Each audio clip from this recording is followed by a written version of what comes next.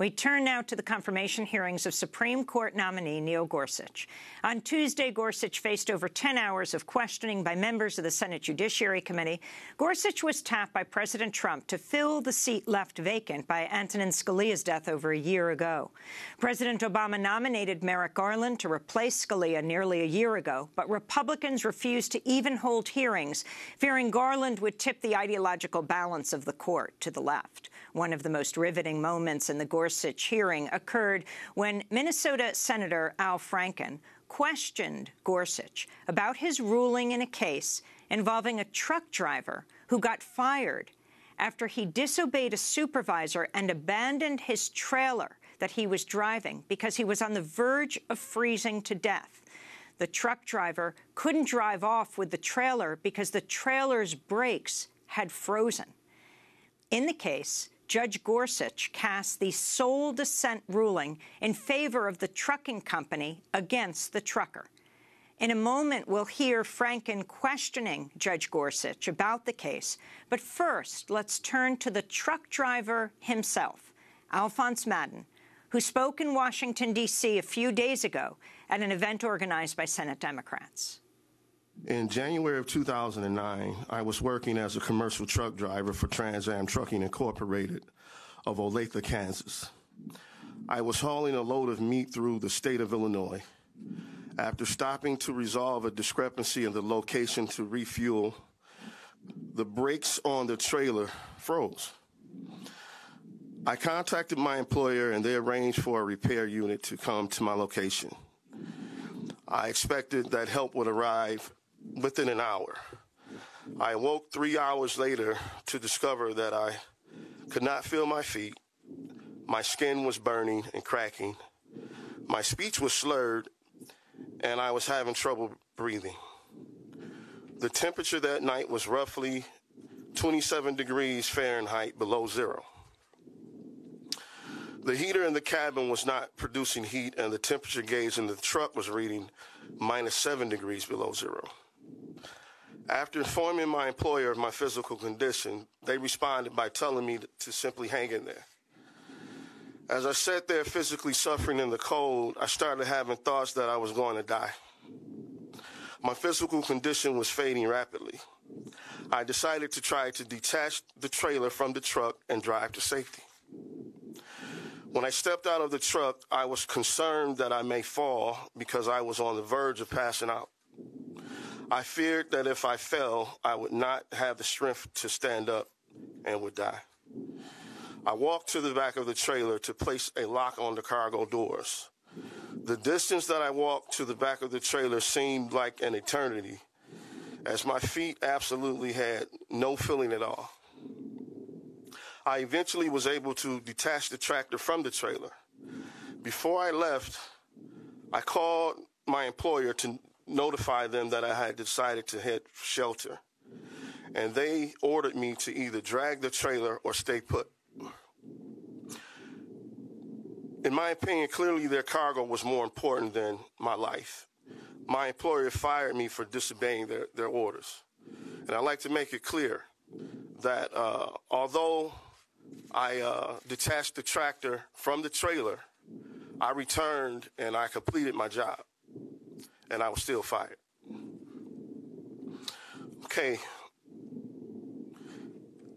I disputed my termination from Trans Am Trucking and ultimately won. This was a 7-year battle. 7 different judges heard my case. One of those judges found against me. That judge was Neil Gorsuch. That was Alphonse Madden, the trucker, the driver in the case involving Supreme Court nominee Neil Gorsuch. At Tuesday's hearing, Senator Al Franken questioned Gorsuch about his dissent in the case. There were 2 safety issues here. One, the possibility of freezing to death or driving with that rig in a very, very dangerous way. Which would you have chosen? Which would you have done, Judge? Oh, Senator, I don't know what I would have done if I were in his shoes, and I don't blame him at all for a moment for doing what he did do. I empathize with him entirely. Okay, we've been talking about this case. You haven't decided what you would have done? You haven't thought about for a second what you would have done in this case? I thought a lot about this case. And what would you have done? I totally empathize and understand. I'm asking you a question. Please answer questions. Senator, I don't know. I wasn't in the man's shoes, but I understand why he did. You don't know what you would have done. Okay, I tell you what I would have done. I would have done exactly what he did. Yeah, I understand. And I think everybody here would have done exactly what he did. It is absurd to say this company is in its rights to fire him because he made the choice of possibly dying from freezing to death or causing other people to die, possibly by driving an unsafe vehicle. That's absurd. Now, I had a career in identifying absurdity. And I know it when I see it. And it makes me, it makes me question your judgment. That's Senator Franken questioning Judge Gorsuch. We're joined now by two guests. Kristen Clark, President and Executive Director of the Lawyers Committee for Civil Rights Under Law.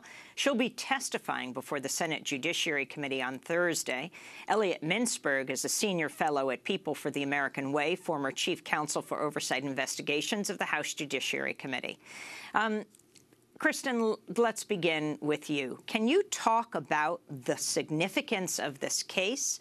Judge Gorsuch, the sole dissenter, siding with the company that this man should have remained in sub-freezing weather in this broken-down truck, even if it meant he would die?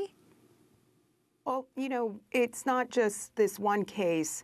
At the Lawyers Committee for Civil Rights Under Law, what we historically do is we review the full record of nominees that are put forth for the Supreme Court. And we did that with Judge Gorsuch. We looked at many of the cases that he authored or joined the opinion in during his tenure on the 10th Circuit. And what we found was a pattern that suggests that he is not someone who believes that victims should be using the courtroom as a place to vindicate their civil rights. He has a very narrow view of civil rights. This was a pattern that emerged for us as we evaluated the many cases that were issued or authored by Judge Gorsuch.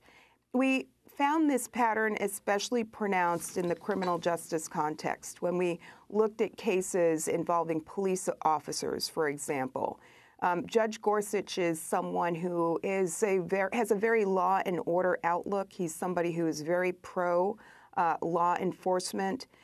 There's one case that stands out from his record in which an officer sought qualified immunity after being sued in a wrongful death matter after shooting a victim in the head at close range with a taser. The victim died, and there Judge Gorsuch determined that the officer was entitled to qualified immunity. And there were a number of cases like this. In a separate criminal justice matter, Judge Gorsuch throughout these hearings has gone to great lengths to say that he looks at people individually. But in some of the criminal justice cases, he talked about cops as a general group who, we shouldn't question or second-guess their judgments. So he's somebody who is bringing to bear a very pro-law enforcement perspective, and I think that's important because victims in the trucking case, victims in criminal justice cases often are, going to the courts as a forum of last resort. And Mr. Gorsuch is not somebody who views the courts as a place for victims of discrimination to really vindicate their rights, and that's deeply problematic. Elliot Mintzberg of People for the American Way. This particular case is stunning, and Senator Franken spent a lot of time on this, asking Judge Gorsuch, would he want to be on the road of a trucker who was experiencing hypothermia, who was not able to drive this road correctly? Not only would he be endangering himself, the trucker, but other people on the road. Can you talk more about this case? Well, you're exactly right. And it's interesting, in the excerpts you played, the judge continues to try to claim that he has empathy for this truck driver. But when the pedal hit the metal, so to speak, he did precisely the opposite. He did what he does in so many cases, but sided with the corporation, which claimed under the law that it had the ability to insist that that truck driver either drive the truck with the trailer attached or stay right where he is. As Senator Franken pointed out, the result of either one of those likely would have been his death.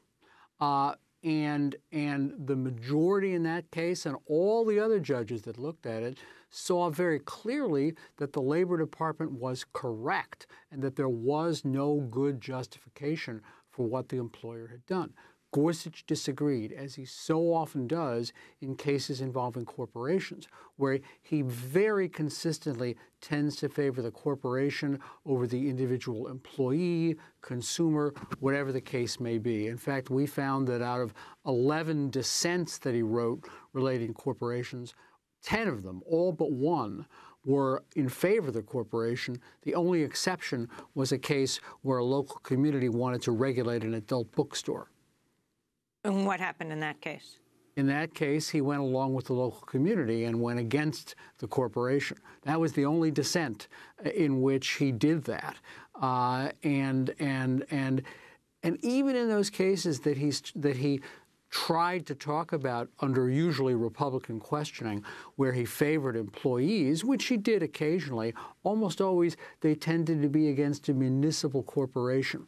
When it's a corporation, a private corporation involved, the kind of corporation that he represented in private practice, he very, very consistently votes for the corporation, not the little guy, and that's not what we want on the Supreme Court. Elliot Mintzberg and Kristen Clark, stay with us. We're just going to go to break and come back to look more at Judge Gorsuch's record. Stay with us.